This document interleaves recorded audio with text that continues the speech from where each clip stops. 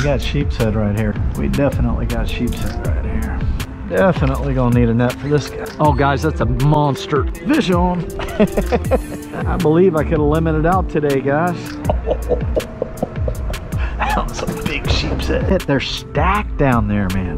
Fish on, fish on, fish on. I got me a sheepshead hole, baby. They are stacked on this corner, man. They are stacked. There he is. Oh my God. Oh my God. Dude, I am just tearing them up today. That was a giant. That is a monster. Hey Rad Reelers, JC here with the radreelingfishing. I'm taking out my Old Town Sportsman Autopilot 120 today. It's got a 45-pound thrust Minn Kota electric trolling motor. It integrates in the kayak. Kayak comes with the trolling motor. Best kayak out there, you guys. I fish in shallow water, deep water, docks, mangroves, freshwater, saltwater. Yeah, this kayak is very versatile and it's super stable. Listen, today, guys, I've got a lithium battery, but it's not the same one that I got a few months ago. I got the Ampere Time, right? Well, Li-Time is the new name for Ampere Time. They are rebranding. They sent me a new 12-volt, 100 amp hour marine type battery. Look how light that is, guys. I love these lithium batteries. They are so light. Anyway, we're gonna get this hooked up today, guys. I'll put links in the description area. Make sure you head over to Li-Time and check out what they have to offer. They may even have a deal for you in the description area. So we're gonna get this hooked up, then we're gonna go do some catch and cook. Well, we're gonna try and do a catch and cook. That is the plan, so let's get on. Like I said, it's super lightweight. It comes with these plastic covers for the positive and the negative terminal. So the way these terminals work, you just need a Phillips screwdriver and just loosen those terminals with the Phillips. You can finger tighten them really quick. Get them finger tight. We're just gonna give them a good lockdown with our Phillips. Double check it. Okay, we're good to go. All right, guys, I got everything put together. My electric motor, camera boom. I got mud crabs, tackle boxes, bump board, drinks. I got my goodies in here. I got shrimp back here. Yeah, we're good to go. All right, well, let's get them. First stop. See if I can pick a sheepshead off right here with a mud crab. Got to be a sheepshead up in there, right? Perfect size mud crab right there. I like to break a pincher off, and then I just run the hook right through where I broke the pincher off, and I bring it out the back of the crab like that. There we go. Let's give it a try, see what happens. I'm gonna have to put on a little split shot. Getting a hit.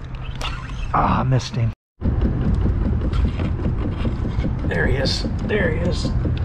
There we go. Oh, that's a good one. That's a good one. That's a tank sheepshead. I knew there was a sheephead down there. I knew it. Yeah, my hat camera wasn't running. It's a big one, guys. That's a big one. Big old sheeper. We're gonna need a net for this guy. Definitely gonna need a net for this guy. Oh yeah, that's a catch and cook sheepshead right there. Yeah, baby. Woohoo! Nice. Nice sheepshead, man. Dude, that's a good one. That's a really good one. Yeah. All right. Took me 5 baits. I knew there was one down there. You little sneaky guy. Nice sheepshead, guys. Really good one. Heck yeah. Keeper, sheeper. Bleed these guys out a couple different ways. Right underneath this pec fin, you can just stick your needle nose pliers in there. And then I just go ahead and I like to poke underneath the gill cover too. All right, let me just turn him down that way. Let that blood drain out. Oh man, that is a nice sheepshead. Holy smokes, that's a big one. Guys, I'm telling you, I've been here like 20 minutes, had 5 hits and caught one. Nice. They are chewing down there. Man, he was in the junk though. I felt him on there. He was like pulling. I just turned off both of the cameras and I was gonna get him reset, and he hit when I had the cameras off. but he was just pulling, and I set the hook and it was nothing but like structure, but I could feel him on there, and then he came out, baby. He must have been wrapped around a piling, but I gotta get retied. I'm frayed up pretty good here, so nice. We're going in a little bit more. He's got it, guys. There he is. Oh, that's a good one. That's a good one. Another good one. There we go. There we go. Fish on, baby. I don't know if he's a keeper. We got sheepers. We're gonna let him go. He's probably about 10 and a half. Thanks, buddy. See if we got another one down there. Both times, as soon as it hit the bottom, I got a hit. As soon as it got down there, bam! We might have some hungry sheepers right here. We're about to find out.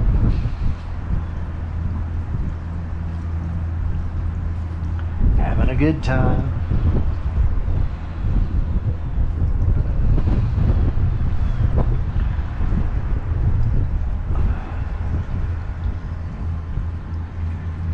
Got another hit. Oh, I missed him. I missed him. Dang it.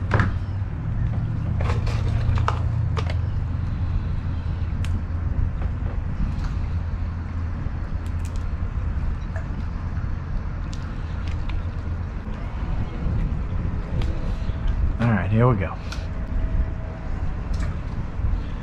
We got sheepshead right here. We definitely got sheepshead right here.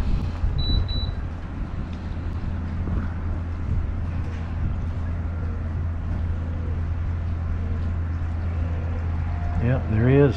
There he is. Another hit right away. As soon as it gets down there, they get it. There he is. Oh my God. Oh my God. I lost him. I lost him. God, that was a giant. That was a freaking giant. He was wrapped back around the back of the piling. Holy smokes. That was a big sheepshead. I'm gonna get our sheepshead bagged up here. He has lost all of his color. All right, all right, all right. Hey, we did pretty good in that spot. I'm gonna head over to another spot here. I knew there'd be sheepshead under there. I fished that place with shrimp so many times. Caught little mangrove snapper. I've never fished it with crabs. I'm telling you guys, crabs is definitely the way to go for sheepshead. Crabs are barnacles, right?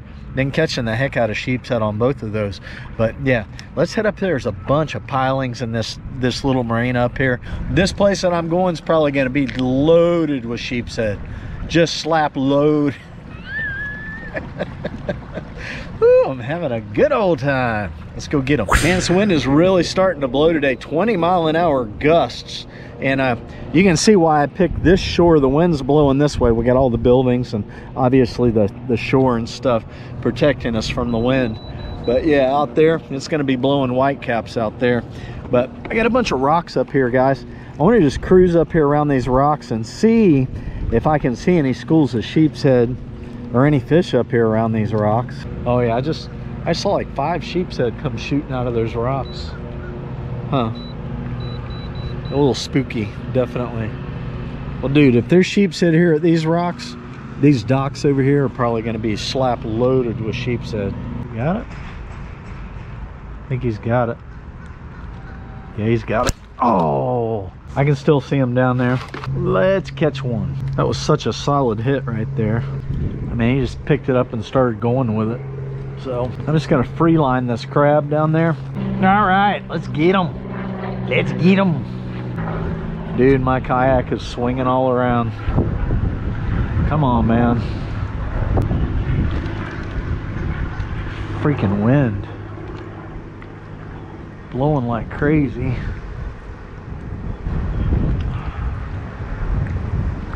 Come on, kayak. Yeah, he's got it, he's got it, he's got it. Fish on, fish on, fish on. Oh my God. Back behind the kayak. Fish on. Fish on. Fish on. It's a good one. That's a good one. Look at that rod bend, guys. Look at that rod bend. Oh yeah, another keeper. Another keeper sheeper. A nice keeper sheeper.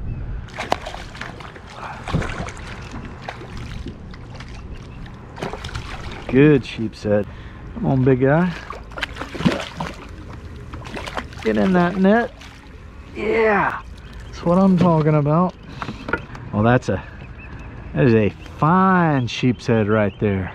That is a monster sheepshead. Indeed, I can't believe my kayak decided to swing around. 1, 2, 3, 4, 5. Kayak decided to swing around when that guy bit. He's freaking behind the boat. I knew I was gonna get a hit. They're stacked down there, man. Hey, if you're new to the channel, guys, I absolutely love this time of year.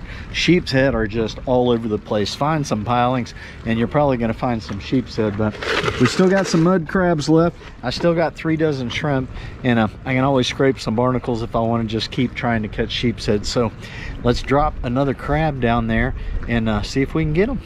Yeah, nice. Dude, that's a fish. That's a big fish. That's a big fish. That's a big one. That's a freaking good one. Heck yeah, baby. Here we go. There we go.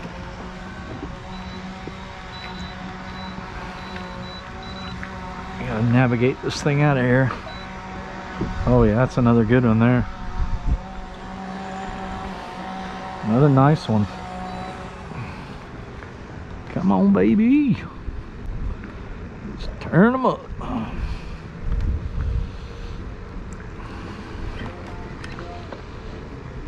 Nice fish. Another keeper sheeper. You know I love it. There we go. Another nice sheepshead. That's 3. I'm not going to keep any more. That's enough for me for lunch and dinner. All right. Got us some sheepshead floor mats. So that's keeper number 3. That's definitely enough for me, guys. We'll do a catch, clean, and cook in this video. And I'll keep some fresh sheepshead in the refrigerator. I don't like them frozen that much, so I'm not going to be freezing sheepshead anymore. Yeah, they get a strange flavor after you freeze them. At least I think so. Fresh is definitely the way to go. But I got about 10 mud crabs left here. And yeah, mud crabs, definitely the way to go. Anytime you can find rocks along the shore, guys, flip those rocks, get you some mud crabs. Don't get the crabs that have stripes on their legs, or they're kind of an orangish beige color. They are different colored than the mud crabs, very distinct stripes on their legs. Those are stone crabs. Don't get those. All right, okay, well, I'm having a good time here. Let's see if we can get another one. This hook size right here is probably like a number 1 or a number 2. Very small hook. You don't need a big hook for sheepshead. You need a stout hook for sheepshead. You hook into a big one, you'll lose him if you don't have a good stout hook. But 1, 2, 3, 4. I'm getting them in between 4 and 5. But like I said, there's sheepshead I mean, as soon as I pulled up, I started seeing sheepshead. There he is. There he. Oh my goodness, that's a good one. Oh guys, that's a monster. Oh, he got me. Oh, he got me tangled up in the pilings. Oh my gosh. Oh my gosh, that was a big one. Holy freaking smokes. Man, he just like, I was putting my heat on him, but he was right in the pilings already. So 20-pound test, what are you gonna do? Hey, just break it. This water's so clear, I'm fishing with 20-pound test today. Dang it, dude. That was a giant sheepshead, man. Giant. Monster. That's a hit. That's a hit. There he is. There he is. Yeah, he's a little baby compared to that one I just lost. You see how easy that guy came out of there? Dude, that one I lost was twice that big. Twice that big. He'd be a keeper though. I think he'd be a keeper sheeper. I mean, I've got a bump board I could put him on. I'm sure he'll be a keeper sheeper. Ones I've been catching are like 14, 15 inches. Cute little guy. Thanks for the catch, buddy. Woohoo! See ya. I think I got about 4 mud crabs left. We're doing pretty good here.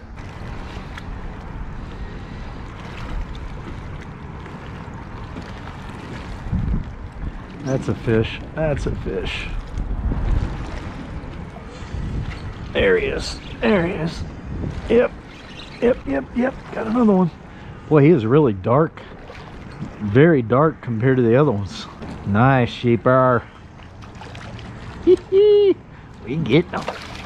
We are getting the sheeps. Oh yeah. We are getting them sheepshead, baby. We're getting them good. And the sun is hitting him. He's got some pretty colors. All right, buddy. Thanks. Nice. Really enjoying this a lot. He hit a little bitty crab. I got another little bitty crab here I'm gonna put on. See if we can get another one. I'm still just free lining these crabs. But anytime you have a cluster of pilings or you got two of them that are close together like that, I always find that sheepshead are the more structure they have to hide in and the more food sources in one small area, that's where you'll find them. But like I said, I got a feeling they are all along here. It's just that time of year, right? I got me a sheepshead hole, baby. We're getting a hit right now. He is on the move.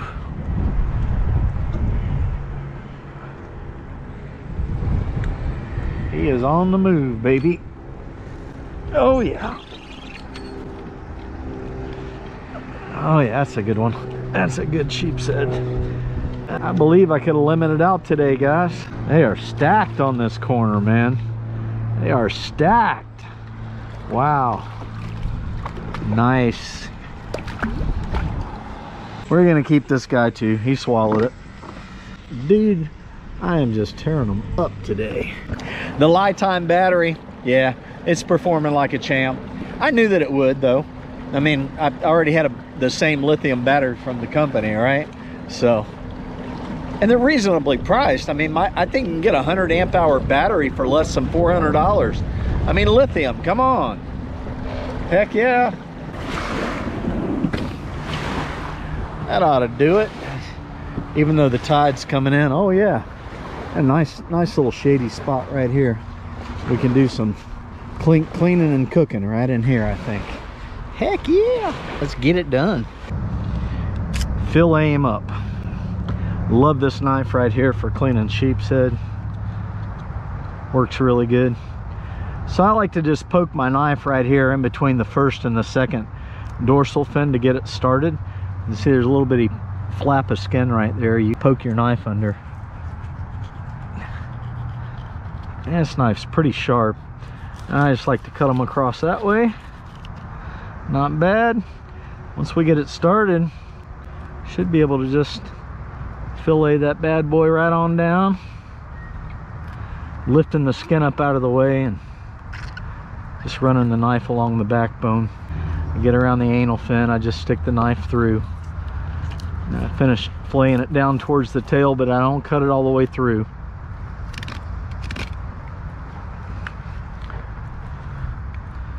And then we should be able to just cut right through the ribs now.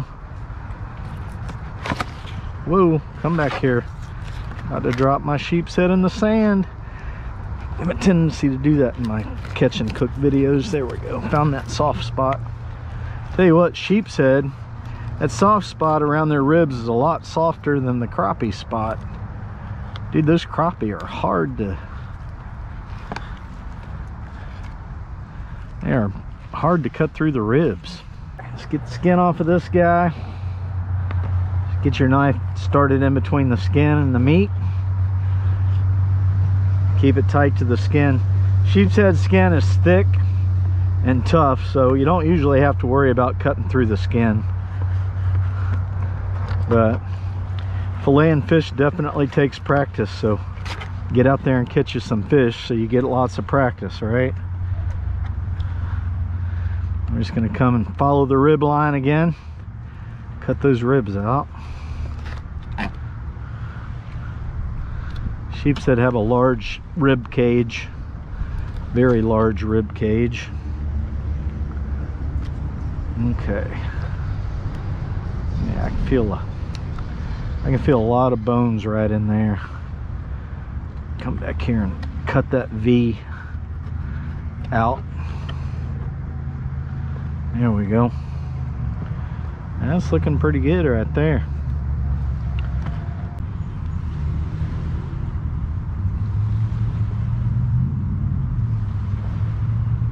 Save those in case the game warden comes by.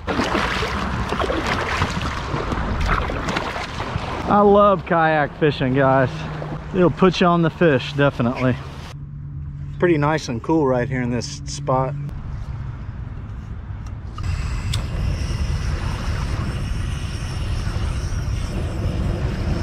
Oh yeah, we got heat.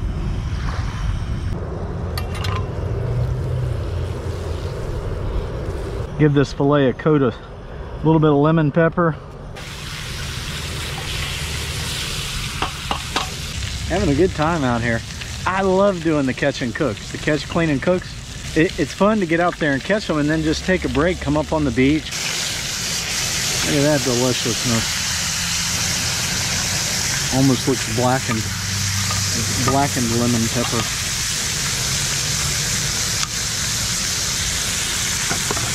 Finish that off with a little garlic. Woo, baby. Gonna be deliciousness. Got a little bit of squeezed garlic left in here. I think I'll go ahead and use this in this first batch. What I've got left in there. The thing is, you don't want to burn your garlic, right? So you save that for last after you get your fish cooked, and drop that garlic in there and rub it all around in the garlic. Add lemon pepper and butter. Woo. Yeah, it's gonna be good. It's gonna be deliciousness. I had a drink somewhere. I had some tea.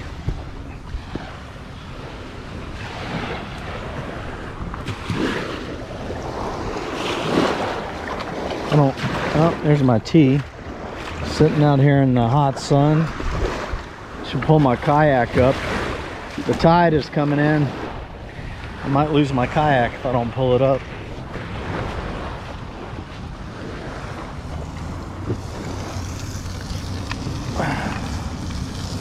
Alright.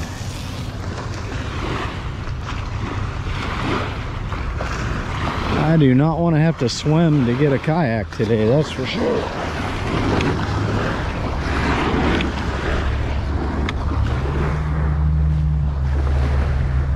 Oh yeah, I like my nice little cozy spot.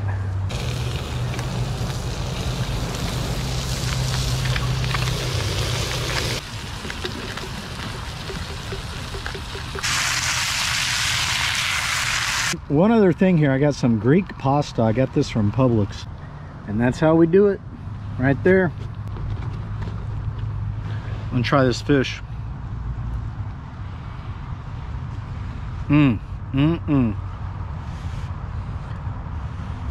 It's hot, fresh out of the frying pan.